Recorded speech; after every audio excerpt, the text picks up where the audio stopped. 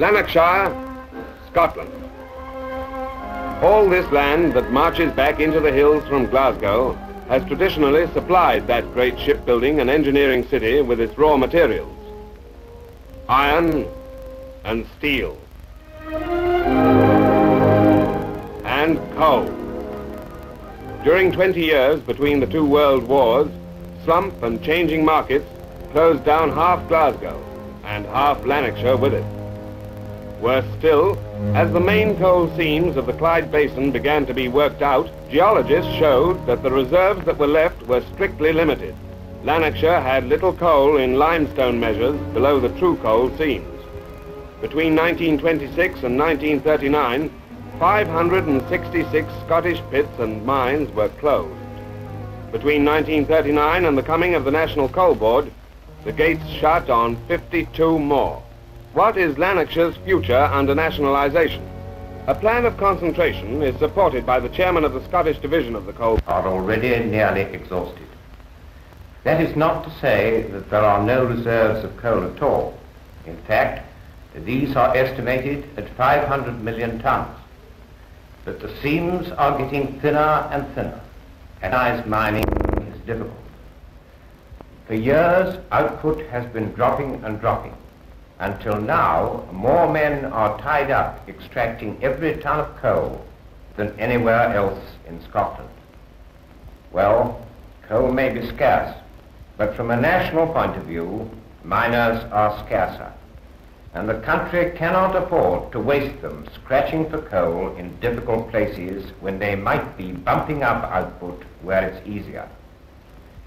We'll save every pit we can, but by the end of 1950, we aim to close 29 pits in the Scottish coalfields, 16 in Lanarkshire County, and to concentrate our main working in the central coalfields in the up-to-date pits, and above all, to make jobs for the miners who are so released in the new pits in other Scottish coalfields, where reserves of coal will last for centuries. Out in Ayrshire to the south, in the Lothians behind Edinburgh, and most of all over the Forth in Fife, there is coal. Years and years of it. In large pits like Wellesley in Fife, in new pits like Rothes, 5,000 more men will be needed by 1950. In the end, in the new areas, there will be jobs going for over 11,000. The procedure is orderly and simple. First, the coal board calculates the vacancies in the new areas, then it schedules certain pits in the old areas for closing, in order to provide enough miners to fill the vacancies. Older miners, whom it would be unreasonable to expect to move, wherever possible, will not be asked to go to the new areas. They can be placed in other pits in the Lanarkshire area, within reach of their homes. Everybody who agrees to make a move can, in this way, be sure of a new job.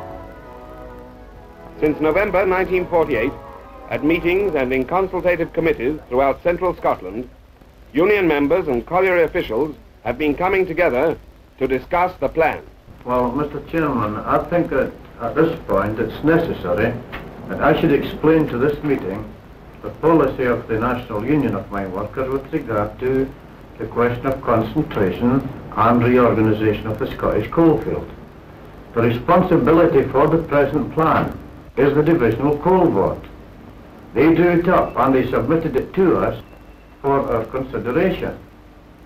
We accept the plan in principle, subject to our right to place before the board any alternative plan that any branch or pit consultative committee in the pits involved can submit to us.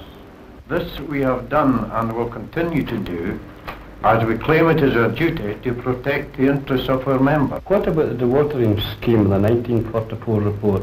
Do you think that would help us at Thankerton at all? Well, so far as Thankerton is concerned, we are keeping the water in a controllable level at Thankerton. But as to what dewatering the whole county, well, that's an engineering problem. No one can defend the working of a pit that is in fact exhausted. We will never attempt to do that. But where workable reserves exist, we will demand that that pit should continue in production. We don't think that a pit or any pit should close where there are hundreds of thousands of tons of coal to be extracted. And we think it's a damn shame. And we think the government should step in here and do something about it. As a union, we are asking our branches and the pit consultative committees and the pits involved to send in to us their alternative plans. We will guarantee to discuss them with the Divisional Coal Board in order to try and hammer out some solution for the Lanarkshire mining industry and for the coalfield in Scotland as a whole. But I want to warn you that if the board decides, having heard our objections, that they will proceed to close a colliery, they will require to take full responsibility for their own actions. Backing up the request of their secretary, William Pearson, at the pits on the closure list, the Union Lodge committees are busy collecting information, checking their first-hand working experiences against plans and statistics, and discussing them with the colliery officials. At Fort Tissot and at Hillhouse Riggs, the coal board was persuaded to put down boreholes to prove a seam which might be worked from a surface drift. When, despite this consultation, the closure of the existing pits was nevertheless announced, it came as a shock. One hasn't waited on the result of this borehole. They've closed the pit. Now, Fort Tissot and Hillhouse Riggs have sent a 16-man inspection party across to Fife to look at conditions there. While the cases of individual pits are still under discussion, in some districts, the move out from Lanark to the developing coalfields begins.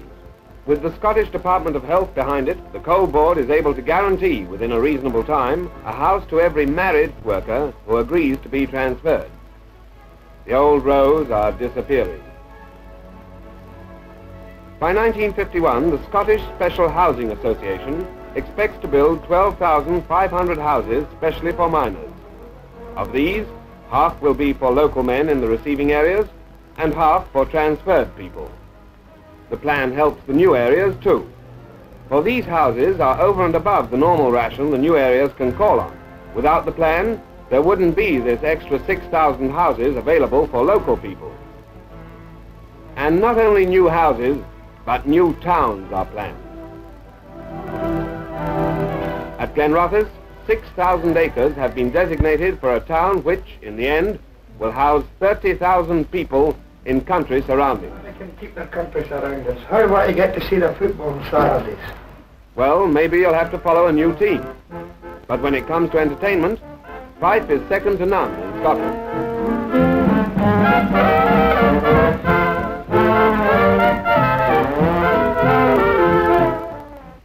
When a married miner agrees to be transferred, he will get free travel to the new area and a lodging allowance until a house is ready for his family. Extra 4 shillings. Don't cost wages, you're no use to a collier.